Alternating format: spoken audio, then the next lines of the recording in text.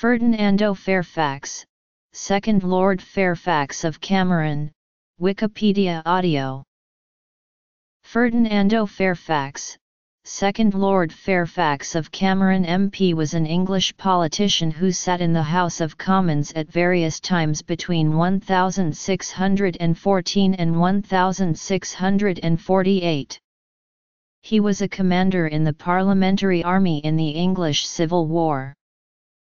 He was born in Yorkshire, the eldest son of Ellen Aske and Thomas Fairfax, 1st Lord Fairfax of Cameron, whom Charles I in 1627 created Lord Fairfax of Cameron in the Peerage of Scotland and received a military education in the Netherlands. Two of his brothers were Henry Fairfax and Charles Fairfax. 4 others were killed on military service overseas. He served as member of the English Parliament for Boroughbridge during the 6 parliaments which met between 1614 and 1629 and also during the short Parliament of 1640. In May 1640 he succeeded his father as Lord Fairfax, but being a Scottish peer he sat in the English House of Commons as one of the representatives of Yorkshire during the Long Parliament from 1640 until his death. He took the side of the Parliament, but held moderate views and desired to maintain the peace. His main seat was Denton Hall in Wharfedale, Yorkshire. Early life.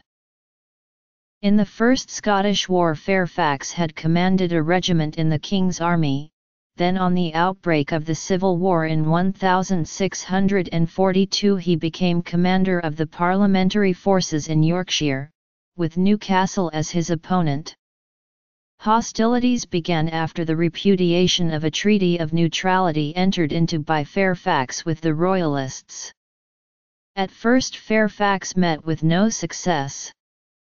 He was driven from York, where he was besieging the Royalists, to Selby, then in 1643 to Leeds, and after beating off an attack at that place he was totally defeated on June 30, 1643 at the Battle of Adwalton Moor.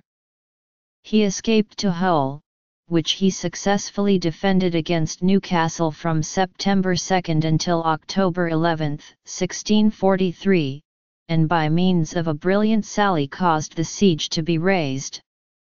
Fairfax was victorious at Selby on April 11, 1644, and joining the Scots, besieged York, after which he was present at the Battle of Marston Moor, where he commanded the infantry and was routed. He was subsequently, in July 1644, made governor of York and charged with the further reduction of the county. In December 1644 he took the town of Pontefract, but failed to secure the castle.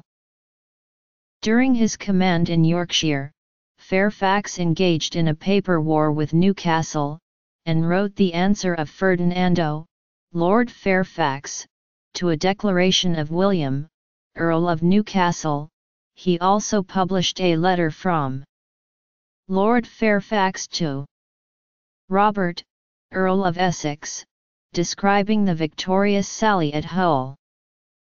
Fairfax resigned his command on the passing of the Self-Denying Ordinance, but remained a member of the Committee for the Government of Yorkshire and was appointed, on July 24, 1645, steward of the manor of Pontefract.